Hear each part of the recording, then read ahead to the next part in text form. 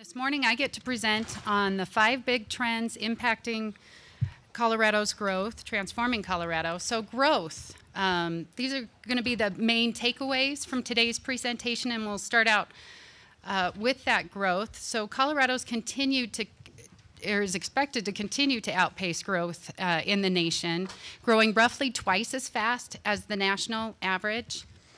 However, when we put that growth within historical context of Colorado's growth, we'll notice that it's slowing. As Chris mentioned, in addition to the labor force, the population growth and job growth will be slower also, and a lot of that slowing is the result of a lower level of births, higher level of death, as well as lower net migration, much of which is due to the fact that Colorado's aging.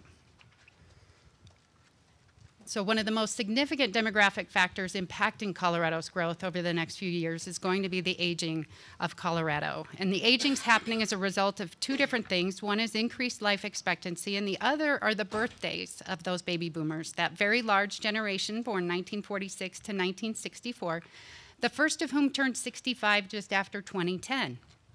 But in addition to aging, Colorado's, as well as the nation, is also expected to continue to diversify. And the reason for which is a much younger, much more diverse population aging within Colorado. And the number one question we've been asked as we've been giving presentations throughout this past year has been to what impact the legalization of recreational cannabis has had on Colorado's population and our number of jobs. So we've crafted the agenda this afternoon to help us answer that question. We'll be bringing in the experts, but I'll let you know what we know. So first, a bit about our methodology. So our population forecasts begin with an economic demographic modeling system. So we start with the job forecast that Chris just presented, subtract out a forecast of multiple job holders and commuters to arrive at a labor demand. And then we run a cohort component model where we take forecast fertility and mortality, add in births and deaths, add in an assumption for net migration, multiply those times a forecast of labor force participation rates by age group, and arrive at a labor supply. We then need to make the labor supply equivalent to the labor demand, and we resolve those differences using net migration. And this is why. This chart's similar to one of the charts that Chris showed, where we have the blue bars that represent Colorado new jobs. This is for each 5-year period beginning in 1980 and then goes throughout the forecast period through 2040. And you can see the relationship between those new jobs and net migration to the state. So the red line represents net migration. And then right near the middle of that chart, you can see where there's somewhat of a discrepancy, and that's the 5-year period ending in 2010. And we're often asked the question, why Colorado continued to have in-migration throughout the Great Recession when we were losing jobs at the time. And there were a couple really good reasons for that. And that includes the fact that Colorado continued to enjoy a lower unemployment rate than the nation as a whole. And then in addition, we continued to grow jobs in the professional and health sectors, even though we lost a significant number of jobs in construction and manufacturing.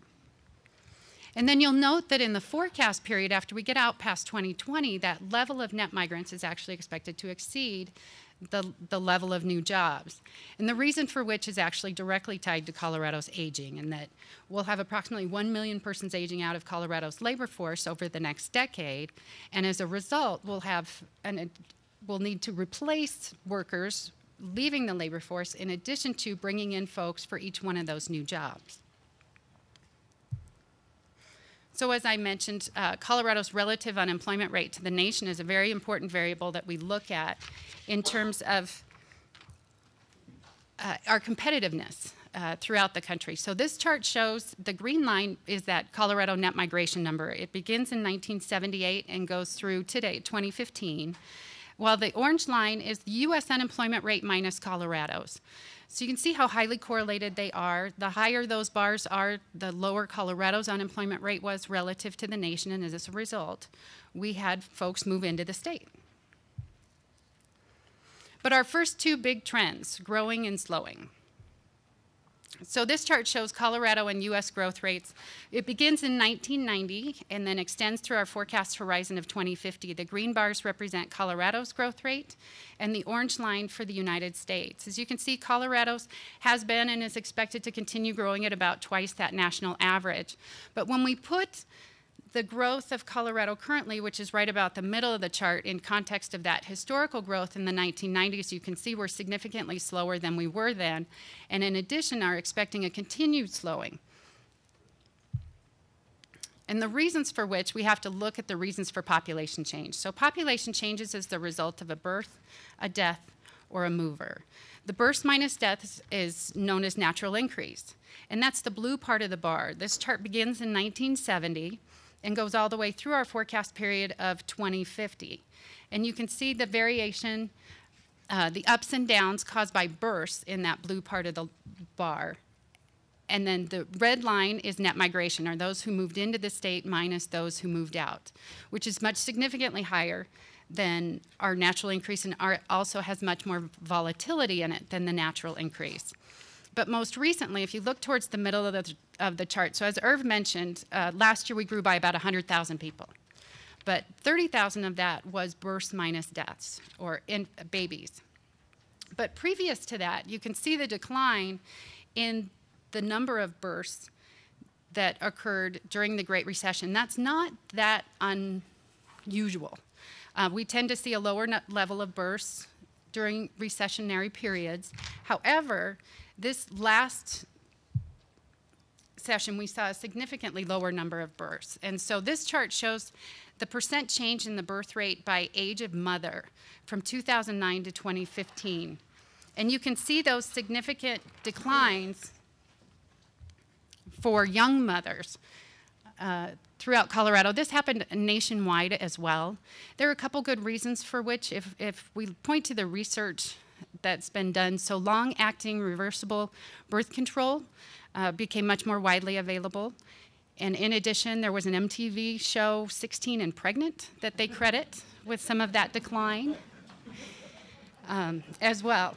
But we did see increases in the older female fertility. And so the big question that remains is to what extent this younger cohort of females, as they age into those older age groups, will continue to push up those fertility rates in the older age groups.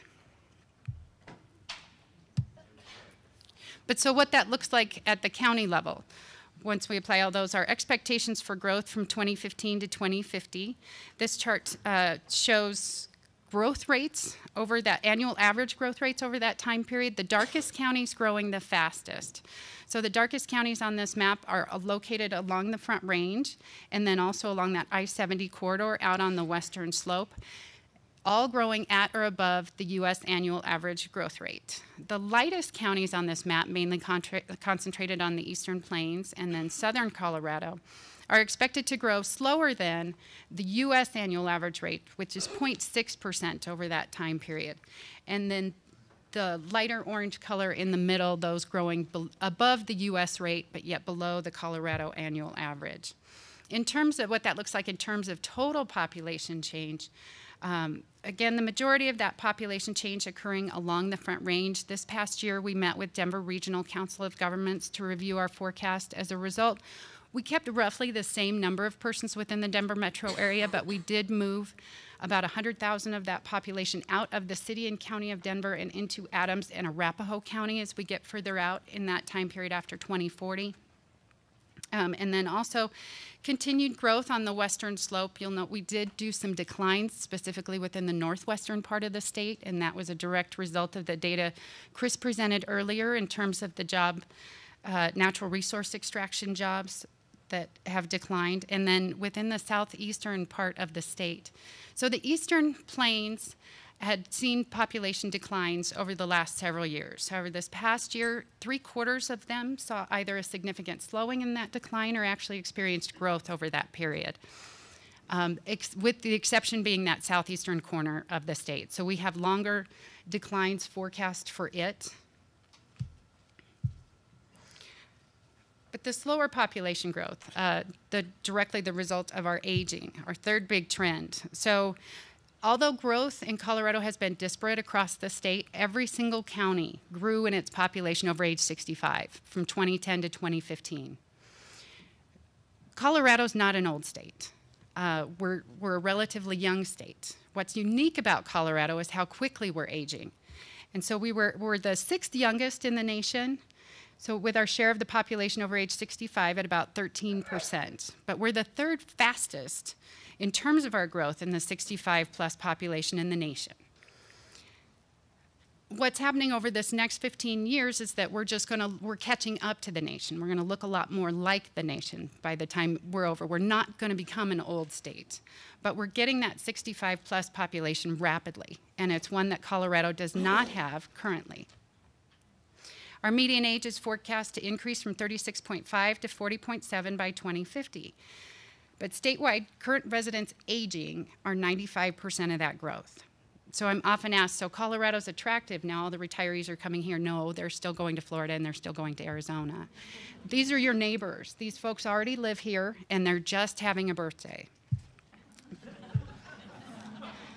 But of course that varies by county. And so this map shows net migration share of that over 65 population increase this decade. So from 2010 to 2020, the dark red counties on this map are those that attract 65-year-olds.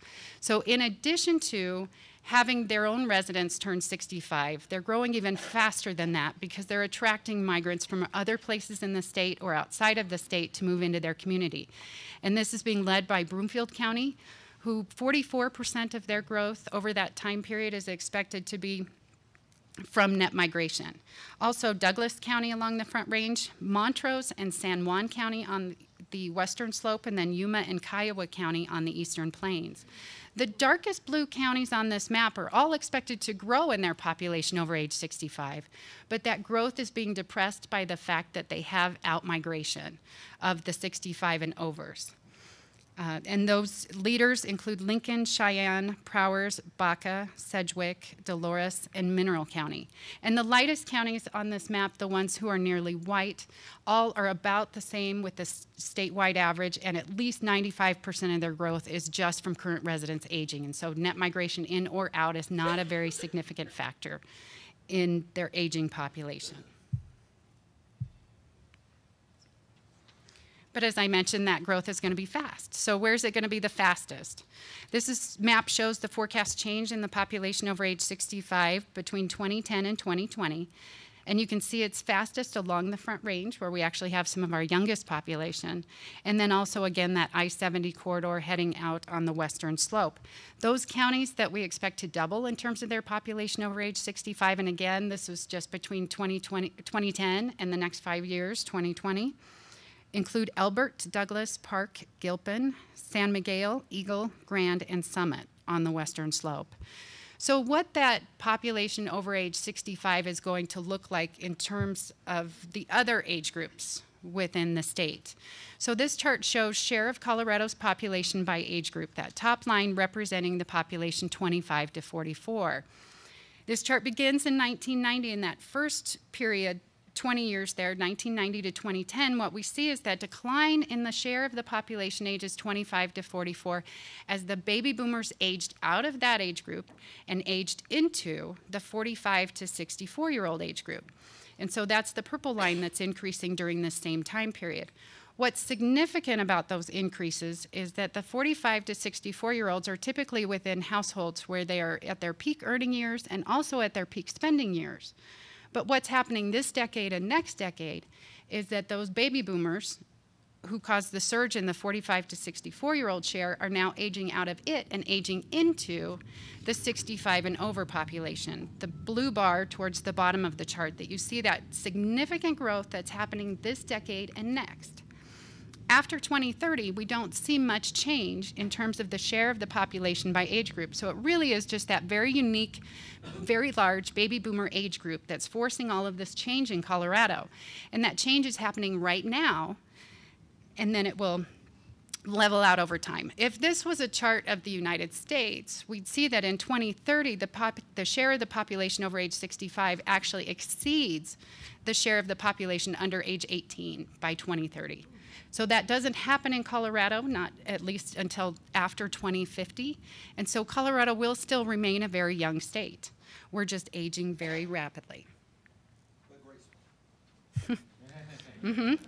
And as was mentioned earlier, for those of you who follow Crosstabs, our blog, Barb did a terrific post last week, which focused on the impacts as a result of this aging population. They include economic impacts from retiree spending, changing housing needs, healthcare demands, public finance concerns, as well as a tightened labor market. And so to look at that tightened labor market, so the labor force is going to continue to grow in Colorado, but at a much slower rate than historical growth and slower than the population.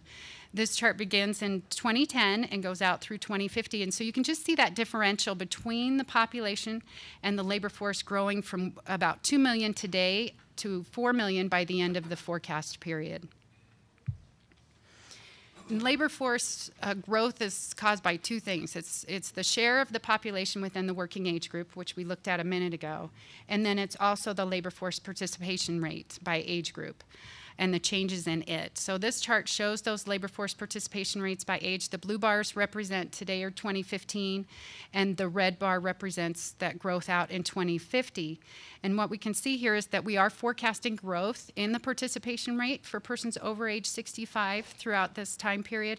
However, the participation rate of someone over the age of 65 is so much significantly lower than someone in the population 45, say even 45 to 54, that we see severe downward pressure on the growth within the labor force. So everything's just going to slow down a little bit. But in addition to aging, we'll see increasing racial and ethnic diversity throughout the state. So the Hispanic, Black, Asian, and other minority share of the state's total population will increase from 29% in 2010 to 48% by the year 2050. What's interesting about this chart, so in 2030, we see that share will be about 38%. That's where the nation is today. So we'll be there in about 2030, and then the nation reaches 50% and is forecast to reach 50% by the U.S. Bureau of the Census in 2044. And Colorado will be at 48% by the year 2050. But the reason for these increases is that diversity is already in the state. It's just very young. And so that first line of grouping of bars is for the under 18 population. And the blue part of the bar is where we are today, and the red part is where we'll be in 2050. So that under 18 growing from 43% Hispanic, Black, Asian, and other minority as a share of the total population to 58%. But where we see the most significant increases are in the older population as this younger, much more diverse population ages. And so those 65 and overs who are 16% Hispanic, Black, Asian, and other minority growing, doubling really to 32% by the year 2050. So what are the impacts of some of that increasing diversity? Of course, there's health outcomes, two of which are very important to our office, include fertility and mortality. In terms of the trends, is that much more diverse young population ages into their childbearing years. And then social and cultural as well. One of the cultural may include multi-generational housing. Those are some of the things we're looking at. And then, of course, the labor force. As entrance to the labor force, and then preparedness of the entrance becomes important. So that particular age group that they are at the moment, over the next 5 years, the share of our net increase in the working age population within the state is 68% Hispanic, followed by Asians, whites, blacks, and then American Indians. And then our fifth and final trend for Colorado, cannabis. It's certainly the #1 question we've been asked at giving presentations.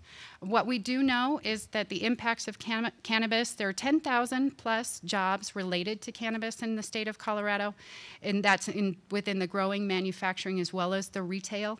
And as we've established earlier in the presentation today, job growth is absolutely related to population growth. So we're excited to see the remainder of the folks, experts' presentations this afternoon. However, Irv made a statement this morning, and he said it's important that you watch what we say because we know what we're talking about. But do we really? So forecast error. Don't burst my bubble. I know. I hope not to. Trust me. So why review forecasts? It's actually a really important question. They can reveal continuity or changes in demographic trends over time, serve as a basis for improvement in our assumptions or in our methodologies, and they can also inform us about the limitations of demographic projections and what we can reasonably expect from them. A book called State and Local Population Projections, written by Smith, Taman, and Swanson earlier last decade, stated that most state and local population projections have a mean absolute percent error of 6 to 7% for 10-year projections and 11 to 15% for 20-year projections. Our office, when we had the opportunity to go back through and look at every projection we could get our hands on that was created between 1988 and 2005, we had an error of 5.2%, our 15-year 9.9, and our 20-year 14.3. Now, those are annual averages over time, and certainly migration is the most uncertain component within those. Here's where we thought we would be in 2015. So our 2015 current population estimate came in at 5,456,584. Back in 1990, so mind you, we were in Colorado, we were in the natural resource bust. This was pre all that phenomenal growth Colorado received during the 1990s. We did a 25-year forecast horizon and said we'd be at 4.1 million, which was 31% off. We knew that one was bad long time ago. And actually just a couple years later, and as a result, we did that major methodological shift to the way we do our population forecast now, incorporating jobs. So as I mentioned, we were in the middle of the natural resource bust at that time in the late 80s, and we actually had more out-migration from the state than we had in. And at that time, we did our forecasts on the basis of historical net migration. So what did it look like before? And said that's what it was going to look like in the future. And I see heads going, no, don't do that. And you were so right on. And we don't do that anymore. And so we switched to that jobs forecast. So in 1995, we did a 20-year forecast, said we'd be 5.4 million, and we were under by less than 1%. In the year 2000, we had a 15-year forecast and said 5.499 million. Again, less than 1% error. And in 2005, a 10-year forecast up to 5.7 million. This was prior to the Great Recession, and 4.4% off. And in 2010, we did our 5-year forecast and said we were going to be at 5.474 million, and 0.03% error on that one. So, yay! But that, of course, varies by county, and as we compiled all the projections that we have at the county level, on this map, we're looking at only 15-year forecasts, so those forecasts that were done with a 15-year horizon between 1998 and 2000. The counties in green, we increased their accuracy over that time period, and actually our most accurate forecasts 15 years ago were for Larimer, Weld and Adams County, both off by less than 1%. And then the white area shows where that accuracy has been similar over that time period.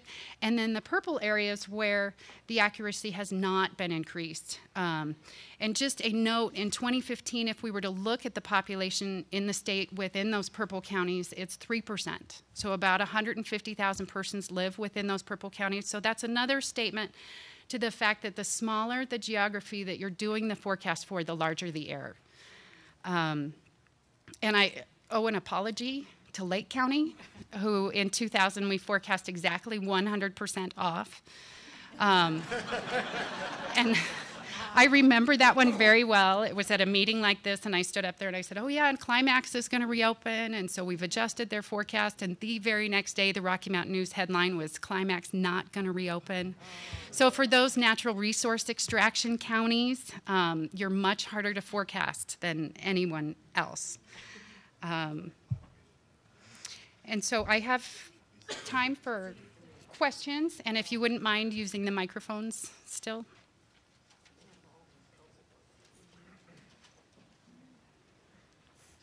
I have a question. This might be for Chris, but where are the cannabis jobs reported in the LMI gateway? Agriculture or manufacturing? I'm going to let Chris answer it, because Chris, while he was at LMI, actually did an awful lot of work. And Adam will be able to answer this better. He did a good report on it. And one of the interesting things is that since it's not recognized nationally, there aren't really good industry codes for it. So it kind of varies a little bit there. But some of it is in agriculture there. But we do see retail. Initially, all the marijuana establishments in our state were medical marijuana, so they were under other healthcare practitioners, I believe there. So that's 621399. And then what we see now is in other miscellaneous retail stores is where we've seen a lot of that increasing. But then we see some in like agricultural services, as Adam's report mentioned, that the growing cycles can be really kind of manipulated. So there's certain companies that just specialize in coming in and trimming and harvesting and the like there too. And since the companies are vertically integrated, it's kind of tough. So they do kind of cross some boundaries right there. But we have found a few places where we've looked, and one of the interesting things and one of the things that we were able to kind of identify some of those jobs is we have a number of counties that have opted out of marijuana, both medically and recreationally. So we can kind of use them as a baseline in certain industries and see what their growth was, and then look at other counties that have marijuana and see what the growth was in those industries too, and just kind of compare them a little bit. So it's a complex thing, and you'll learn a little bit more about it this afternoon, but it's difficult to track, but we're trying our best to do it right there overall. Thanks.